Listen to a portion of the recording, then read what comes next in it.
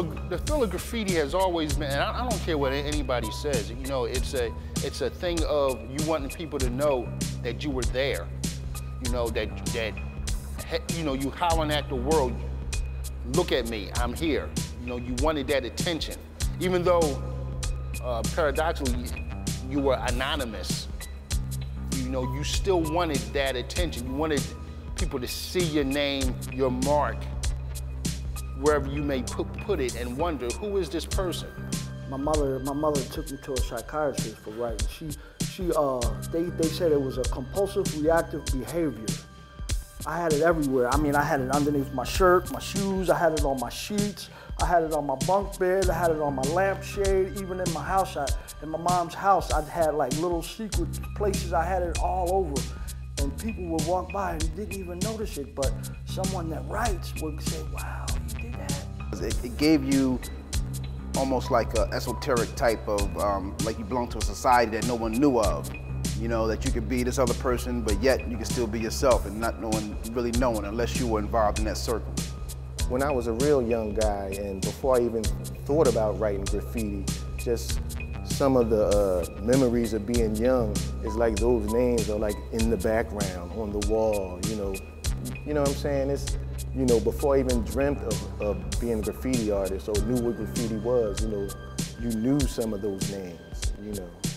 Philadelphia is a city of neighborhoods, and the graffiti culture brought us, partially the graffiti culture, brought us all together, man, and that helped to bring us together, that put us together, and then we discovered that, yeah, man, all the neighborhoods, Germantown, South Philly, I keep saying that, but it was great. We felt like we had this whole city at our fingertips, you know, and the subways and the buses, it was just all part of the fact that you could go out, you didn't just live in one neighborhood, you lived in Philly's a huge city, and we were just having a good time, man. We originated of hand styles, we're originators of the art form graffiti, we're originators of what it is to be a king, or how to become a king. We originated all that right here. Look, in graffiti history, Philadelphia is one of the main cities. I mean, I think the genesis of graffiti probably was Philadelphia, New York. Of course, it's an urban center. Does that mean, look, that and the dollar will get you, what, a cup of coffee at Wawa? I mean, what good is, so Philadelphia is the head of graffiti? I mean, to me, that doesn't register as anything that's monumental important.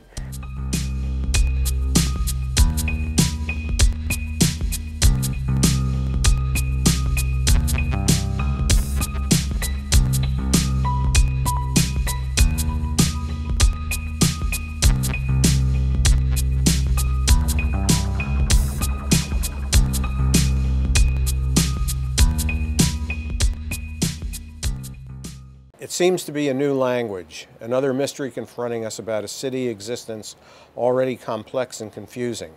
It challenges us, mocks us in a way, almost begs us in a sense to understand it. The names which leap at us from the walls are strange and outlandish. The scrawling is large, often very precise, the letters carrying a certain pride and boastfulness. The easiest thing is to simply dismiss it as the work of vandals and treat city graffiti the way one is taught to treat stolen goods, with suspicion and even contempt. If you were walking around the city, driving around the city, you couldn't help but see all of these names, and you can help but see these strange scrawls all over buildings, everything. And so basically I just had a reporter's curiosity and wanted to know more about it and to try to understand it and get to the bottom of it because it was so prevalent. Oh my God, kid sprayed name on police car while Cool Earl talked to the police officer. Boy, do I remember that. Tell me about that story. Well, we were more or less, I believe it was on Market Street, 46th and Market, and a police officer pulled us over, and we're walking. We just got off 46th Street L's, and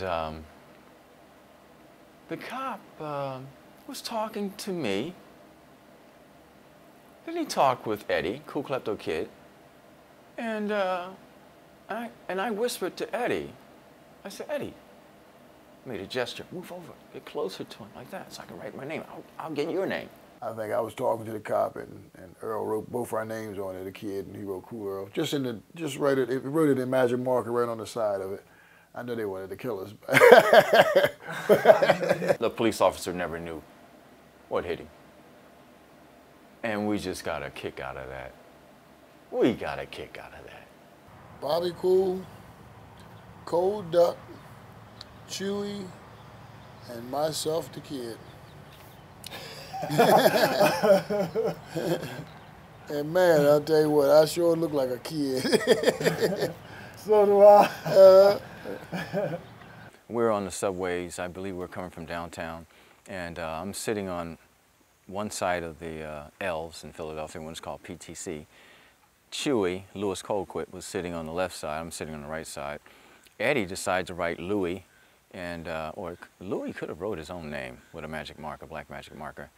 And of course it was permanent type. And Eddie wrote his name. He just wrote Eddie. And Louis wrote Louis. But I asked Eddie to write my name, and Eddie wrote, to my surprise, instead of Earl, he wrote Cool Earl. And that was the beginning of writing Cool Earl everywhere. I think I was writing Ed at one time, and I changed up to the Kid because back then I had the baby face, and the Kid seemed appropriate, and I was a booster, so I took on the handle of Klepto, and Kool Klepto Kidd was perfect. It was ideal. Did you even know who Cornbread was at that point? Or did No. you hear about him? No, never even heard of him. And then we started hearing about him. And I believe it was Chewy, Louis Colquitt. I don't know if Eddie, Kool Klepto Kidd, was hit with him when they finally met each other. And it was like instant friendship. As far as who started first, between Cornbread, Chewy, and Cool Earl, I would say Cornbread because he was 2 years older than myself and Kool Klepto Kidd. Now this was a thing we used to do a lot. We would see Cornbread, Titty, or the North Philly writers, and we would always put our names up to let them know we was there too. You know, and then we would put in magic marker. We would leave messages, meet us, because we were trying to meet each other. remember how we used to always try to meet? I mean, this was going on for years. I know. And we never met each other, and until finally we ended up hooked up. But we would see their names, or vice versa. They would see our names, and they put their names up. It was more or less a contest. It was pride. It was boasting rights. You know, who's the general, who's the lieutenant, who's the the captain, etc. Whose name we can see the most. Those names were every place. You couldn't help but see them. These kids got around. They were amazing. Their range, where they were. So it didn't matter if it was, North Philadelphia. It didn't matter if it was out by the airport. You just saw their names. During that time, us, the big boys' name were Cornbread, Cool Earl, Titty, Neptune, Cool Carl, Dr. Star, people like that. They Crazy, Tick Tock, all those names were the big names during those time. Oh, West Philly, Kool Klepto Kidd. I remember we painted our names. We painted our names on an I-beam. It was on the ground actually, and we painted our names on the I-beam, and they hung it up all the way on the 30th floor, and everybody thought we clamped up the building and put our names, of course. So we played up. Yeah, we clamped up the building.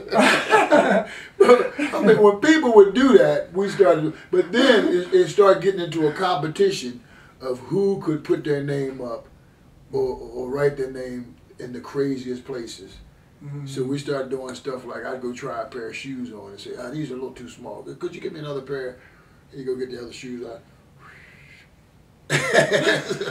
So somebody coming in to try on a pair of shoes, and my name is looking at them.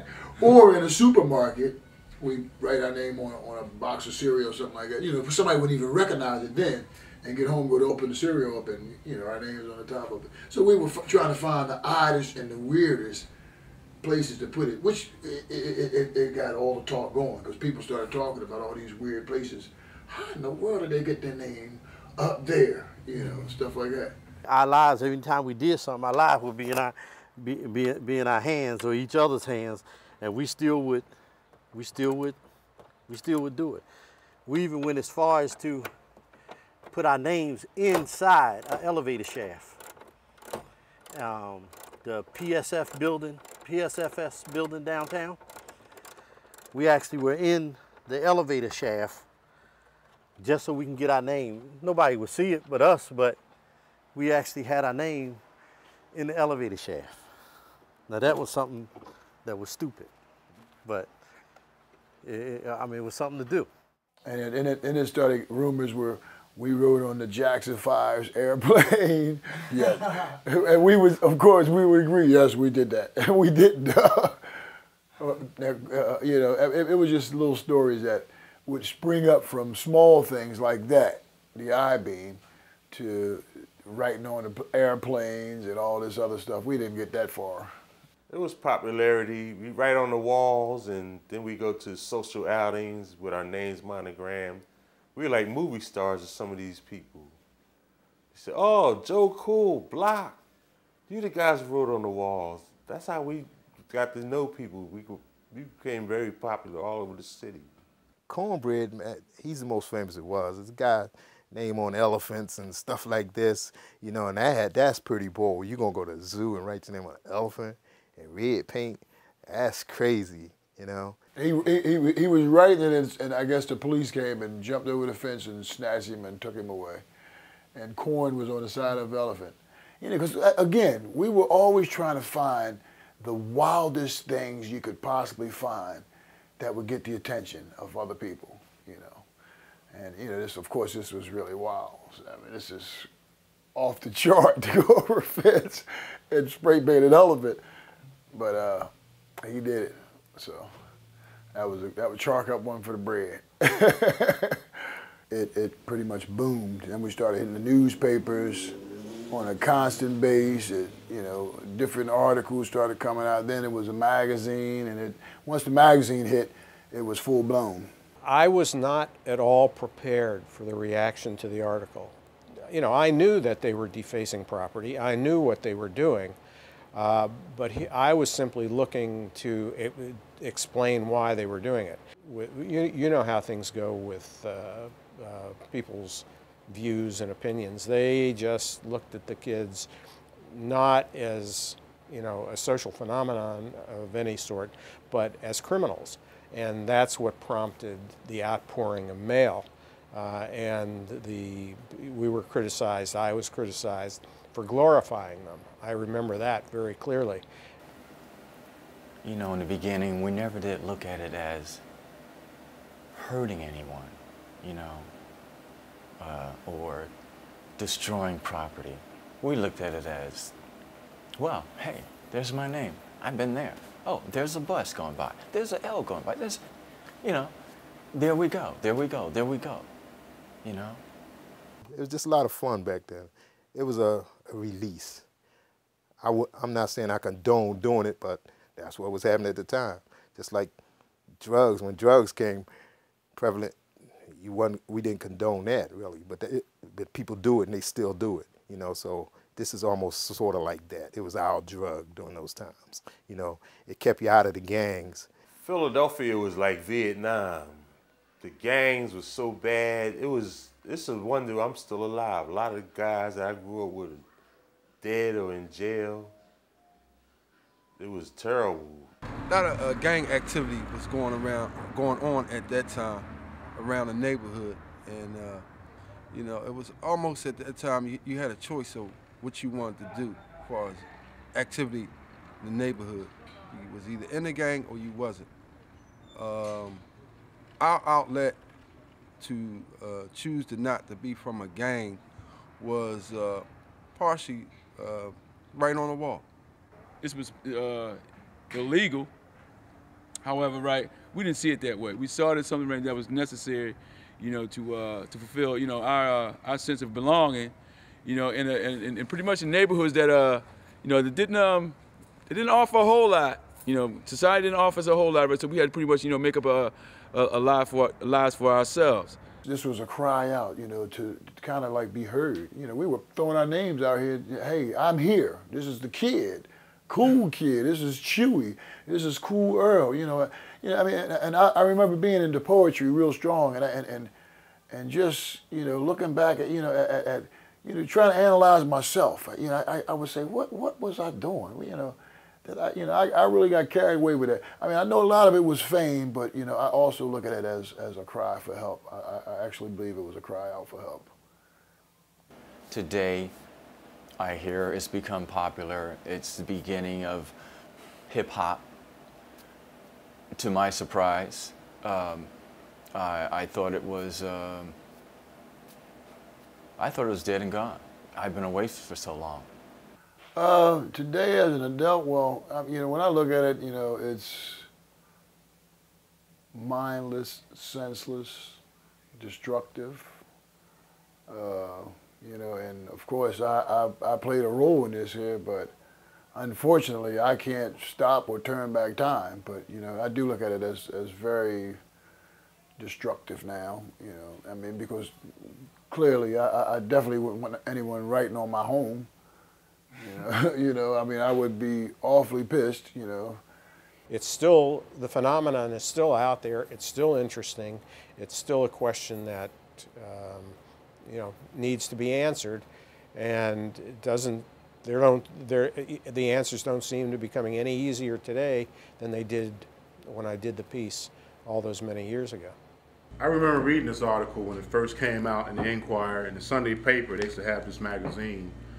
And when I saw this magazine, today's magazine, with the graffiti writers, Cool Earl, Chewy, and Bobby Cool, it blew me away because I never knew who they were. They were like mystery guys at that time. I would see their names on the wall, never knew who they were. And I remember reading this article over and over and over and over again. When we started out, our original name was Imperial Casanova Persuaders. It was like being in Hollywood, you know, in Philadelphia. It was like, you know, being like, you know, like my smile. It was real bright, you know. It was like, you know, we could do no wrong. There's been stories about the Liberty Bell.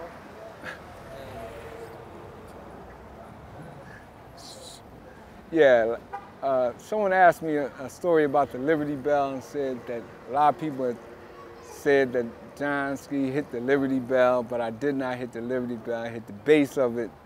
But at that time, I was just, you know, testing some of the security at that time in their locations, or what the case may be. At that time, Rizzo, he put out $75 or $50 fine. I can't remember what it was. This is back in '73. He put out a fine on me, and I was really scared to come out the house, and I missed a lot of days of school, what the case may be. Another location that I did was the Art Museum. Me and a young man by the name of Cap, who was a friend of mine in Frankfurt. Me and him went to school together. Me and him wrote down there, and I was a little depressed because the media came out and they put his name up there, Cap, the bicentennial kid, but they never put my name up there, so I was a little bitter over that. Around Wissahickon Park, I met a couple guys up there, and they created a club called HES, which was the Hip City Swingers. At that time, there was a group out called Kool and the Gang that had a song called Hollywood Swingers. So we came out with a club which is similar to the name. Cornbread and them did their thing. Then you had in the early '70s to like almost the late '70s, you know, ACS, Sam One, and other clubs. They took it to a different level. I never knew some 30, 35 years later that graffiti would be like the topic of movies, books, documentaries, because I see old pictures that I did, you know, like the hits that I did back then, you know, I never thought that I would see those hits again. I remember this is going through the tunnel between, what's that, 40th Street? No, yeah, 40th Street to 46th Street. That was one of the longest tunnels there. And that was my first time ever going into that tunnel. Me, Popcorn, TSO, and this guy named Joker. And this was broad daylight, you know, rush hour, trains coming by like every 5-10 minutes. For me, graffiti was an adventure, you know. It was a real adventure, you know. I gained, you know, a little fame, you know, doing it. And after I got a little older, you know, that wore off, you know. A lot of the young bucks don't know who I am today, you know. They see old pictures and stuff like that, but they don't know who I am because I was more like a secretive guy, you know. I wasn't like one who went to the Daily News and like say I'm Johnski, you know, I quit. You know, I quietly came and I quietly went, you know. Right here. Right there. That's it. Jimmy Astor. I see the outline. Jimmy Astor was an original, he could only existed in Philly. He was, I met him a long time ago. He had a lot of hits. I think he was writing like 73, 74, 75, stuff like that. And when I met him, he was homeless. He was in an abandoned apartment, abandoned hospital on 50th and Woodland. He was homeless. But back in the day, Jimmy Astor had a lot of hits. He used to write little sayings like peace and love, and still alive in 75, stuff like that. He was definitely a Philadelphia original, though. When I was a kid, I had a really bad temper, and it was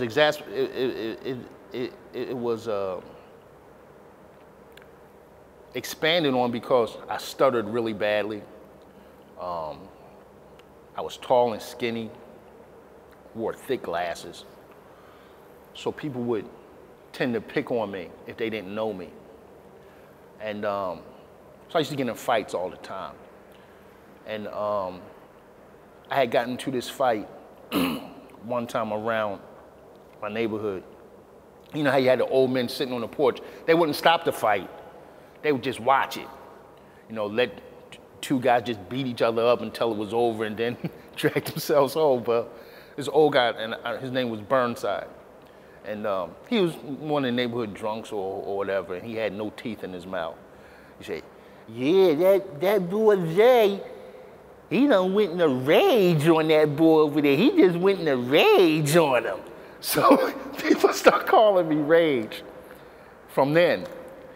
And that's really the origin, the origin of that.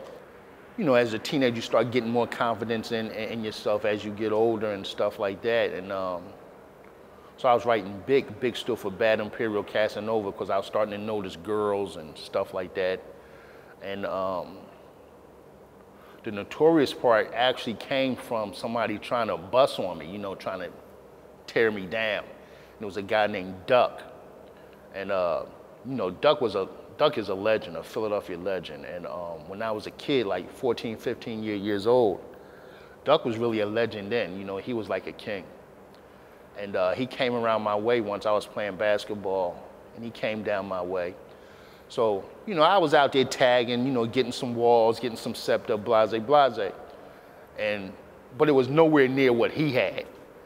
And he called himself, I guess, busting on me, you know. Oh, that's that Notorious BIK.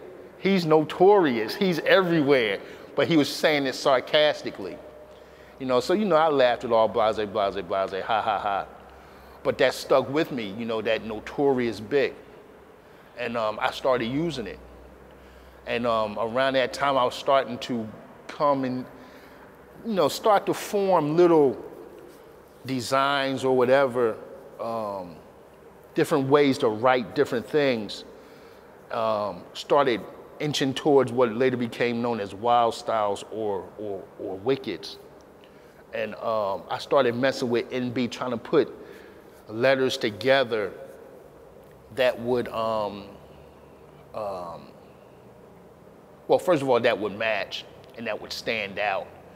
And I have old, if you could find them, old NB hits you can see the progression of where NB came from and where it eventually got to.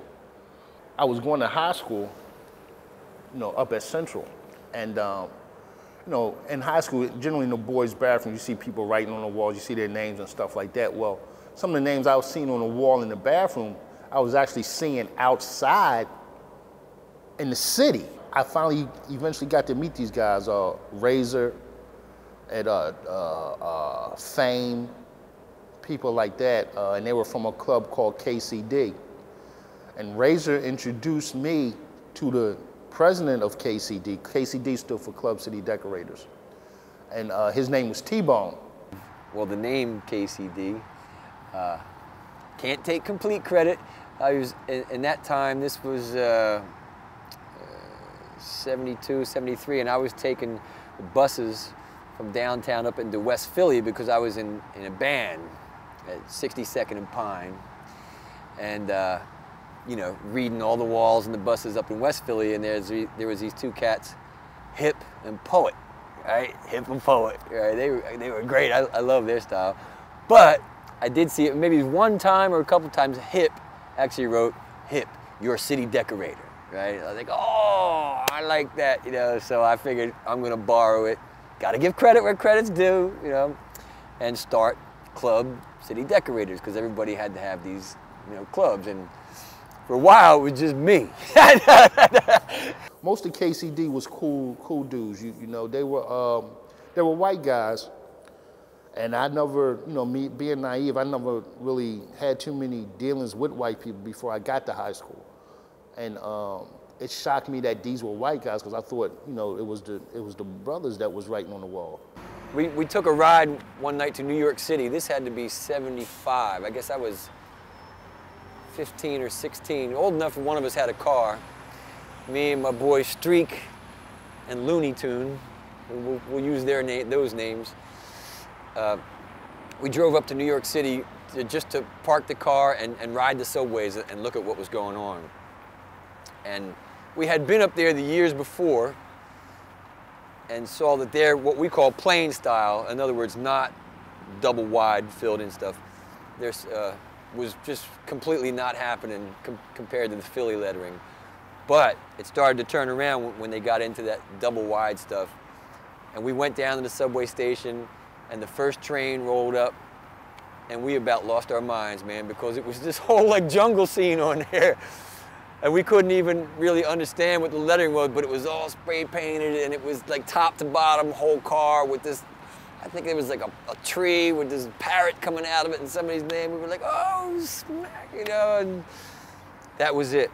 And we brought New York style, what we called New York style, back to Philly. We started doing double wide letters, and as far as I know, and I doubt if too many honest people would dispute it, great claim to fame, right? We started New York style in Philly.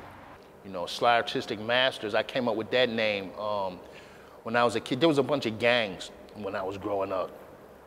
And it seemed like each gang had their little social club, tied in with it.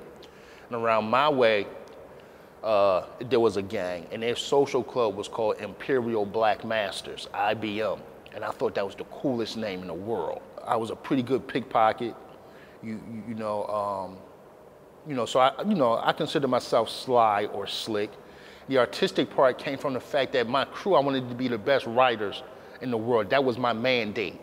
I had to have the best writers in the city. I didn't care about their rep on the wall. I didn't care how many hits they had or anything like that. I just had to have the best writers. If you can see that this is an N, okay, a regular graffiti type N. Okay, what I did basically was I kind of rounded it off so you can understand that that's an N from that. That would go to that. Put a little loop on it, okay, and then from having an ism, you just develop your own certain steps to it so that eventually becomes this, okay? My B used to have a guy named Tab, who was really popcorn. His B was like that. I took his B and just jazzed it up, put my own thing to it. Okay, she got N with the B. Now, it looks simple now because I explained it. But if you've never seen that before, okay, you would still be wondering how the hell I came up with it. And even with me telling you, it still got to be up in your mind how he come up with it. It's the ism. You either got it or you don't. Okay, patting myself on the back, I'm loaded with it. And what they call wickets now? And that's what they call wickets.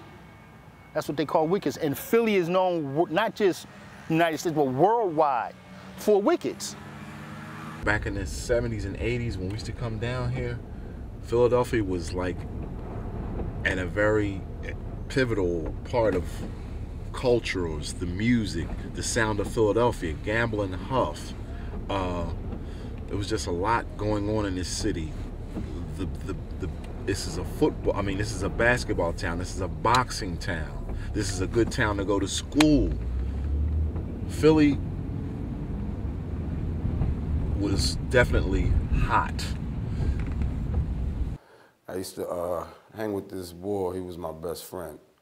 His name was Brett, Bad News Brett. He was from this club called HCS. The more I hung with Brett and the more I was around these cats, it was like Hip City Swingers was like the club to be from.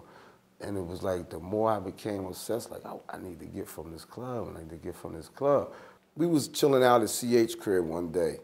It was me, CH, Cool Hide, Tunk, and I believe CD was there, Cool Duck, I'm not sure. I know it was a third party from ACS.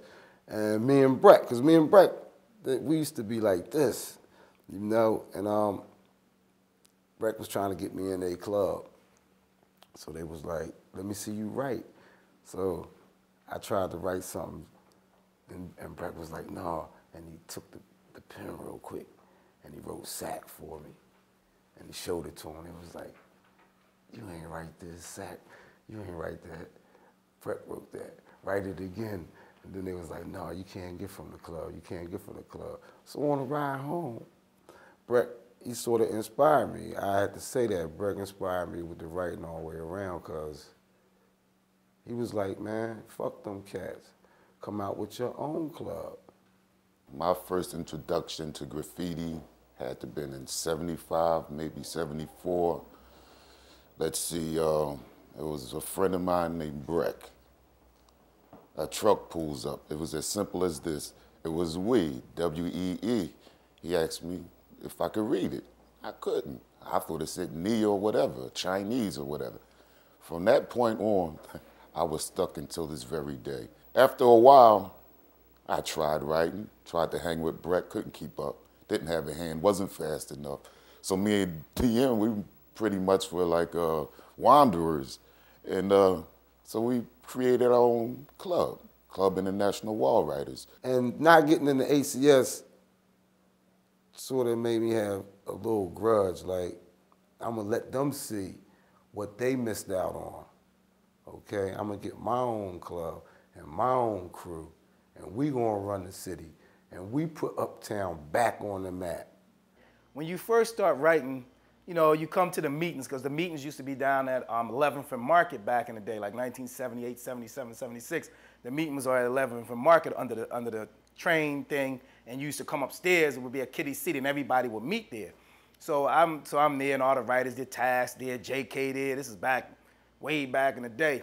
And when you come up, you know, they'd be like, what you write? Raz, oh yeah, okay, whatever.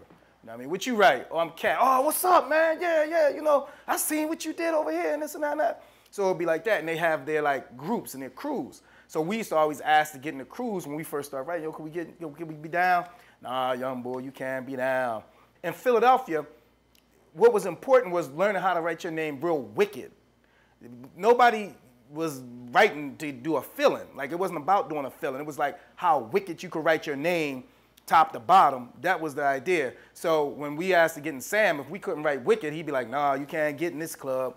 So I was like, you know what, I'm starting my own daggone club. I'm tired of going around here begging these guys to get in their club. I'll start my own daggone club. I was like, nothing is above the law. So I was like, well, we're going to have a crew called Law. Nothing's going to be above us. And I was like, well, what's law going to stand for? So then I was like, well, I do write lunatic razz sometimes. I said, so lunatics at writing. Like, we're lunatics at writing. There were a couple guys in KCD that had started some bubble letters and coloring them in. But it was really primitive. And what had happened is then Mr. Blint and Pizzazz put these bubble letter fill-ins with color, and they were doing that on the Expressway. At the same time, Clyde, Eastro, a couple other guys, Raid, Pizzazz, were doing these kind of bubble letters on the subway surface lines. And we decided to make this group XTC. And we just tried to take it to a really a New York style. Eastro, first of all, he was an art student. He went to art school. So he was an artist. And what he did was, and Eastro, you know, like most graffiti writers, had a very interesting personality. He did this mothership.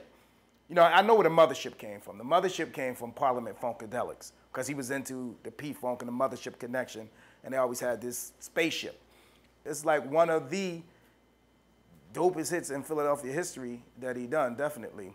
Well, my brother hung with MB, and MB used to come through the neighborhood, and you know, with his Jeff cap and his jean jackets and all that fancy gear he had, and he'd walk through, and he was a guy that had, you know, many styles, many hand styles, many this, many that. He was a guy that I was aware of that was, you know, all over the place. I remember going to Jersey and seeing his shit, you know, on all the overpasses, underpasses, MB. That guy was, as far as I'm concerned, all city, and he did it all, man. He didn't just tackle one area. He did it all. Tags, wickets, which were wild styles back then. We used to call them wild styles, even just the tag, and throw ups, bubble letter, whatever, man. He did this shit all with everything. Every spot is the right spot. To be a king, you gotta really apply yourself and put the work in and go out there and hit as many walls, alleys, roofs, tunnels as you possibly can, including buses and trains, etc. And I did it all. When I ran for mayor, I would say it was the #1 issue facing the city. And because beautiful buildings were made to look ugly and defaced by someone just simply writing on the walls, and people were very concerned about what could be done. When I was elected mayor, the #1 appointment I made was the director of the Anti-Graffiti Network. What struck me before I ran for office in the 1970s, and especially in the early 1980s, what struck me was the fact that the city was ugly, that people had to face all kinds of buildings, and it became known as Graffiti City. And people would talk with me when I was running for office, who rode the train through the city, and said, why are young people destroying your city in the way they are? When I first started working for Anti-Graffiti, our office, when I first walked into our office, it was really pandemonium. There were you know, police officers, there were these community organizers, there were a lot of kids everywhere, and they had backpacks that would click when they walked, and we'd always say, oh, what's in the backpack? And they'd say books, and we'd say, yeah, right. And then they'd go in the hallway, and they'd write in the hallway, and they'd write in the elevator, and the police were chasing them, and it was really pandemonium, but there was something really interesting about it. And you know how moths want to be close to the flame? The graffiti writers wanted to be close to anti-graffiti. It was interesting. Part of this was the push-pull of like cops and robbers, but the other thing was that anti-graffiti had these unbelievable opportunities for kids. We offered employment for long periods of time. I mean, kids could get paid to paint. And we also helped get kids back in school and provided young people with lots of other opportunities. So that was pretty extraordinary. And so I felt like I was hired to run an art component for anti-graffiti. I wasn't given much direction. I was given this little box of art supplies, and so I had to figure out what to do. So my first position was, I have to get to know these graffiti writers to understand what would be palatable to them. I didn't want to alienate them, and I understood that if I acted in a punitive manner, I was just going to send them away. My big break came when my former boss gave me an assistant, and my assistant was Tran, who was probably one of the more notorious graffiti writers. And through Tran, I was able to really deconstruct and infiltrate the graffiti world. And so Tran and I started working together, and as we worked on these small murals, he started talking to me about the graffiti world. And what he did was he was able to illuminate it for me in ways that I would not have been able to get at that information. For example, he explained the hierarchy of this world, that there were graffiti gangs or clubs, they were called both, and that they would often meet at 10th and Cecil B. Moore, and they would figure out where they were going to write on walls, and that they made these very strategic decisions because they wanted to get their name known around the city. And some of them were more artistic and were going to figure out strategic places where they would do their graffiti pieces. And then he told me who the leaders of these groups were, and that if I was able to get to the bigger name graffiti writers, then I could get to the younger kids who were following them. That this was a world that was highly organized, and that's what I didn't understand. And I was very struck by that. I thought, well, this is really interesting, because if these guys have talent and organization, then there's a real potential for us to try to permeate that world and sort of mine the talent that exists there and really get them involved in a community public art program. I thought there were just a group of destructive young people who were out there basically just trying to deface buildings and probably bored, did not know, did not have anything to do. And now, as I look back on it, I realized that many of them were people who wanted a way to express themselves artistically. That I believe firmly that they were trying to send a message to the adults. We need help, we need support, we need to be put into a positive framework to make this work. So I went from regarding them as criminal to regarding them as a group of people actually urging us to pay attention to their messages and to bring them in and let them become a part of something very, very positive.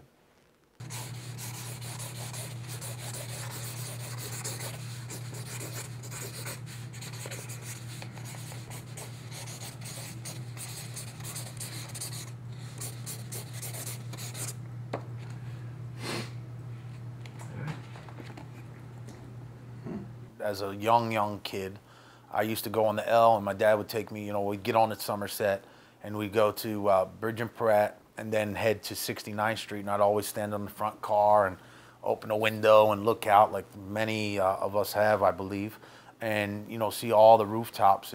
Everyone had different styles, including myself, but I got into the straight letters, and, which years ago, when I was coming up, we used to call them New Yorkers, because that's what they were, out of. They weren't called throw-ups or black and silvers or straight letters, but that evolved, and I took the straight letter to another level, and that was like my tag, my stamp, and I put it everywhere, all across the city, so everybody was tagging, as far as I was concerned, and North Philly especially was like whacked with like tag after tag after tag, just blown up on everything.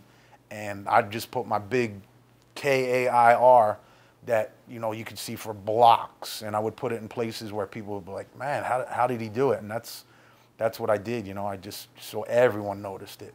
It was like an adventure, like I was, like, I'm just, as we're talking about it today, it was like almost like some 007 shit, like to find the way up the roof and get on the roof and jump from roof to roof and all. It was more of the thrill that added up to the total explosion, you know what I mean, of completing the roof and then completing it and looking out, and I'd go to the edge and I'd look, and when the L used to ride by, man, that was like, you could see all the people in the car you know, on the trains, and they couldn't see you, you know, but it just was, and the driver would be out sometimes out the window, and it was just, I don't know, just the noise and the smell and the whole thing, man. It was exciting, man. It was badass.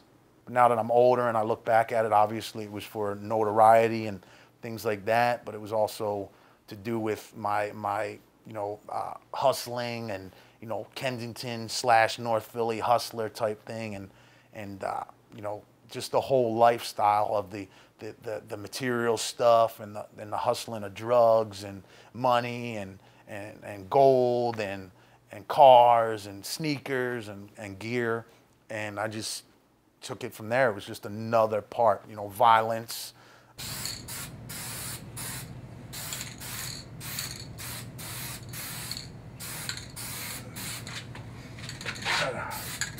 Obviously, I'm a little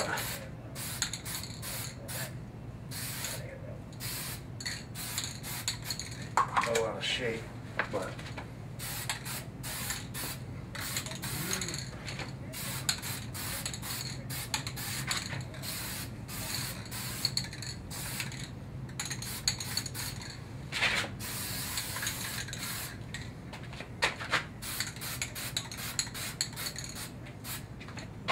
good old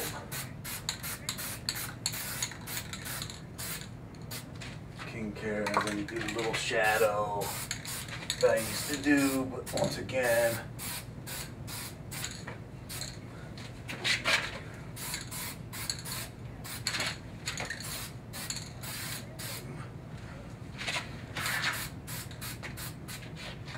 there it is.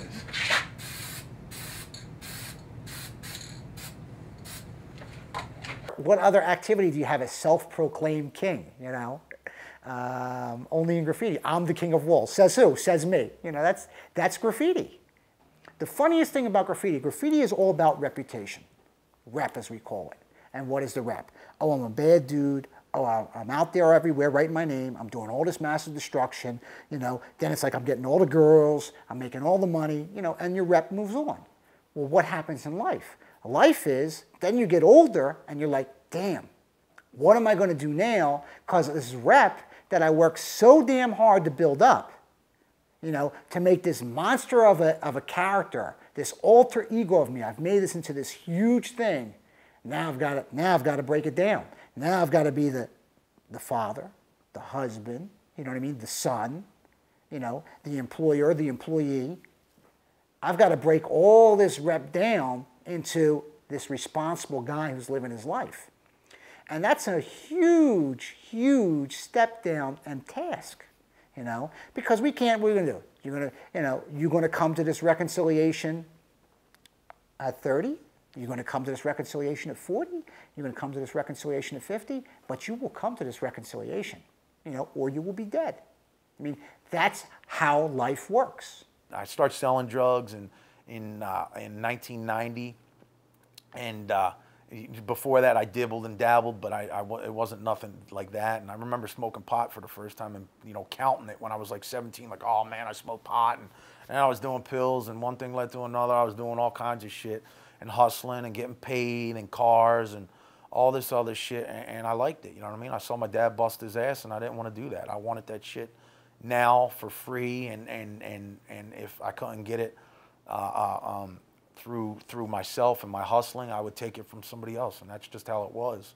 Actually, where I'm at now is, you know, I live in the suburbs of Atlanta, and you know, I've been with a company, a retail company, a big retail company, one of the #1 retailers, and I've been with them for 11 years, and I am a salaried assistant store manager, and I do very, very well, and you know, I got a big home and worked hard for it, which is, you know, hard to say about many, many years ago, and I have a beautiful wife and 2 beautiful daughters.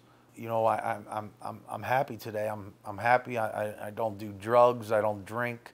I feel as though I'm a good father, a good dad to both my girls, and you know, good husband, good son. And my mom used to say, it's a joke, she'd say, yeah, you know, you'll be on a roof at 55 or 60 with your wife and kids, you know, doing shit, Kair, you know, but that was always kind of a running joke and still is to this day, but whatever. When I first started writing, I really didn't have any, you know, confidence, any ego, anything.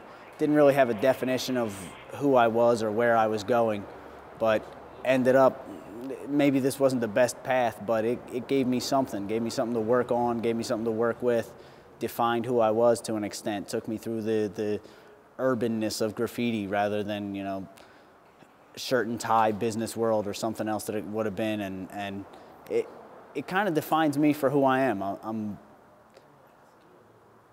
I'm not just, I don't even know, I'm Nax. It's a state of being.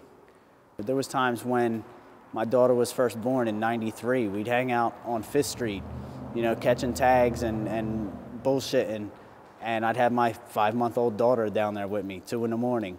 You know, we'd take her on routes, I one time walked a route with her baby coach, had cans stuffed under the bottom, just walked along like a regular dad, caught tags here and there. Nobody suspected that the guy with the baby was writing on the walls.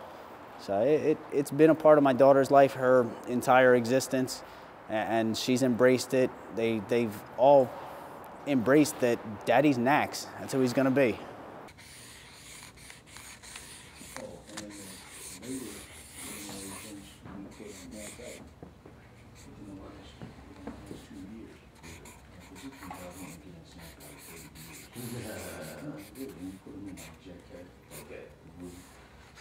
It's different with females because you have to be out there at a certain time and being the way certain people dress. Like, I can't be out there late at night. I'll get raped or whatever, but I try to go out there and get my name.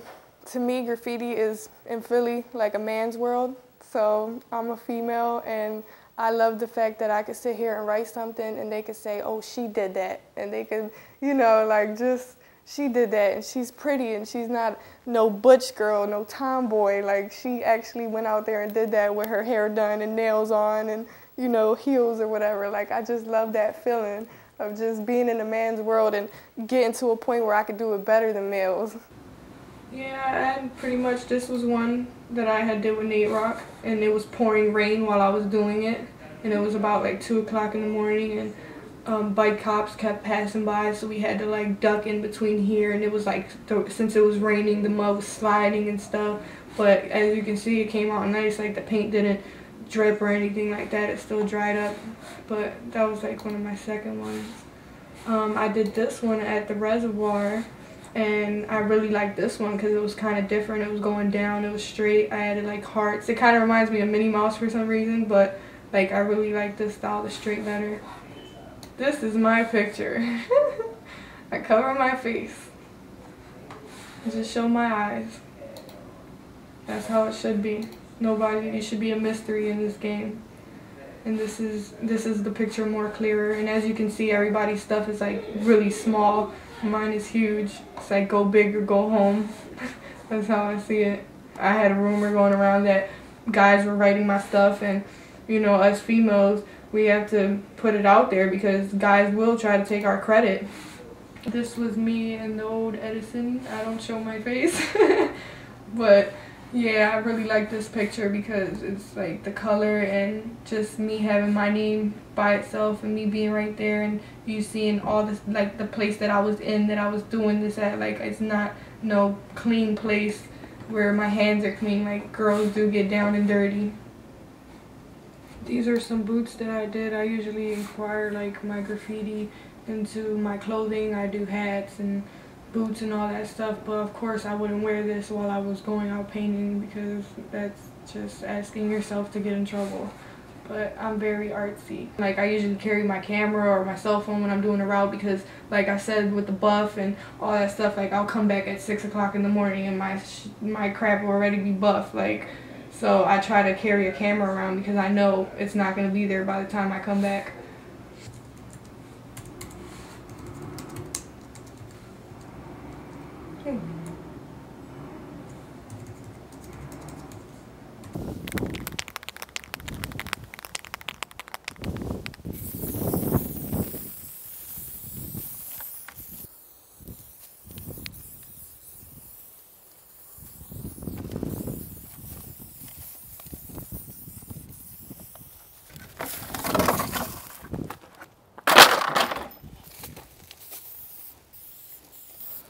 I was sketching a piece on a piece of paper, and this lady saw me sketching, and she was a fashion designer. So she hired me to do some graphics for a nightgown, actually. And the nightgown went to this contest in Europe. It did pretty good. So I was like, wow, maybe I could take this to another level. So I started doing graphic tees, and I got into graphic design. And that's how I make my living right now, actually. And thanks to Graph, I got into that, actually. So Graph helped me out and fucked me up at the same time, which is weird, but I love it.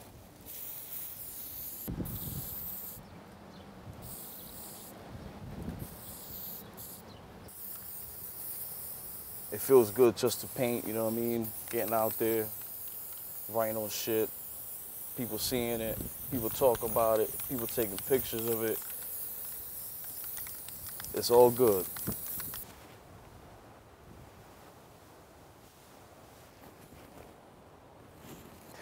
Shit. All right, cool. In the 80s, up until the early 90s, I wasn't really paying attention to the walls because, you know, I got married, raised a family, moved to Jersey. I wasn't really paying attention. I didn't know really that graffiti was still bumping like it was. And then this guy named Raz called me out of the clear blue. I had known Raz since he was a kid.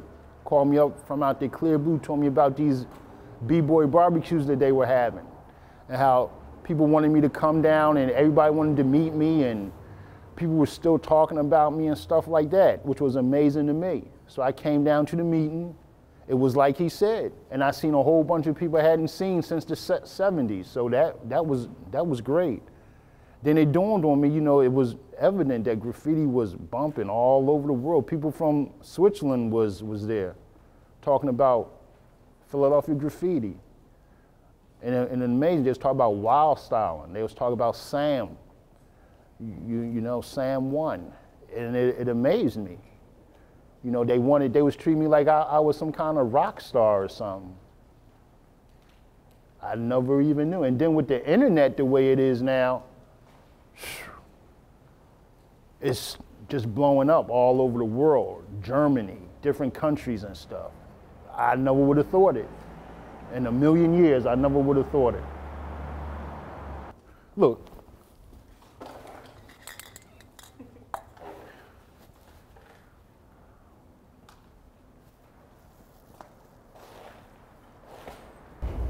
Every time I see stuff like this, it just makes me want to go get some cans. It really does. We gonna go paint? Oh man. You know, you like the 80th person who told me that. I keep telling people, I'm a danger because I can't run no more. All the cops got to do is walk after me and they got me.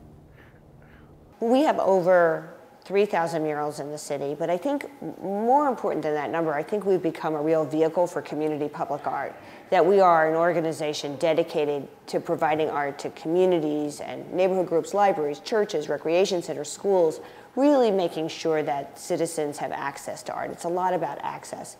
And we're also very involved in providing art education to young people around the city.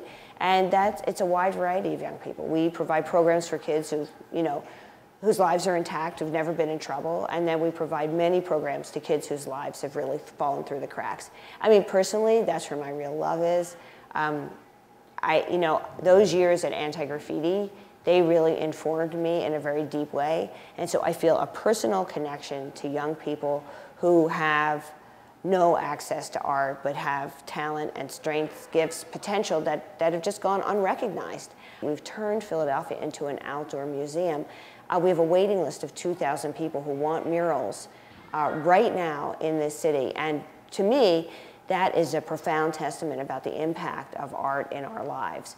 Today, as I ride around the city and look at the very buildings that used to have graffiti all over them, I realize what a stark contrast it is between 1970 and 1980, early 1980s, and the 1990s and beyond, how positive there has been a movement towards cleaning it up, and more often, the fact that all those ugly buildings have been replaced by murals.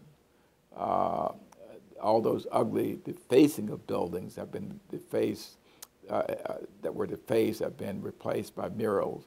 And what a wonderful, beautiful city it is that a program that started to try and engage young people in a positive manner was able to stop a very destructive habit in this city of young people writing on walls, and to create out of that an internationally renowned murals arts program, and to see a city that has blossomed beyond anyone's expectation out of that is something which I'm very, very proud of.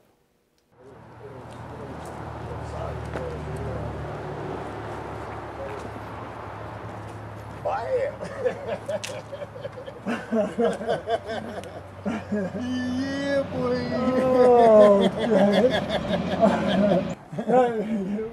Oh, what's this? Oh, yeah, the eyebrows. The eyebrows. But notice the difference. It ain't that anger look. You see what I'm saying? And I didn't even realize I was doing it. I'm serious. It's expressions that you generate out yourself. Okay. I didn't even realize that it has changed from that anger that I had back then to something different. You know what I think? I think what it is. I think the compulsion in me writing on walls has rolled into a fishing rod, because what I had here and that compulsion to go here and there and everywhere, I do now with a fishing rod. I fish as much as I did that. Now, well, maybe not as much as I did that. I fish as much. I think that's a big difference.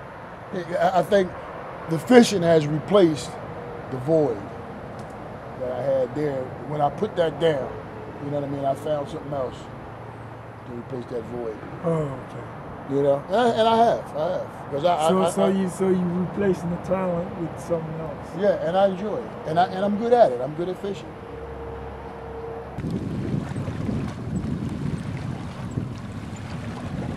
That's right. There's another one down there.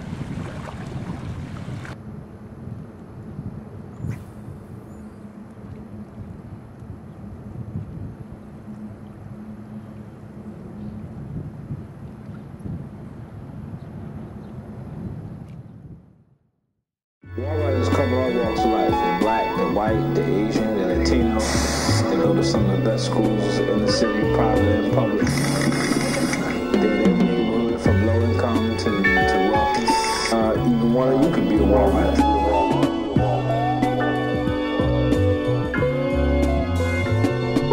Flash freshness, first city, first element. Graffiti gods put it up like the worst terrorists scaling a wall.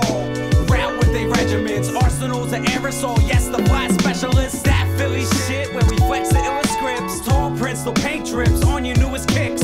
Duck the court case, cans tucked in North Face. Hazmat and backpacks stored at the war base. This is for the ghosts that roam along Broad Street, ready to die, catching up highs while y'all sleep. Whips to the wrist, carve his own niche, one sniff of the shit. He starved to hit bricks. This, that, flat, black, and silver flow. Caught in the barbed wire, blood leaking from your elbow. Hang on for your life, tight grip on the rusto. If you must know, all y'all is typos. All my Philly heads, throw your hands up. Hands in your hand, throw your mans up. Climb the cop force, just to get a rep. Schooled by my old heads on my front steps. All my Philly heads, throw your hands up. Hands in your hand, throw your mans up. Climb the cop force, just to get a rep. Schooled by my old heads on my front steps.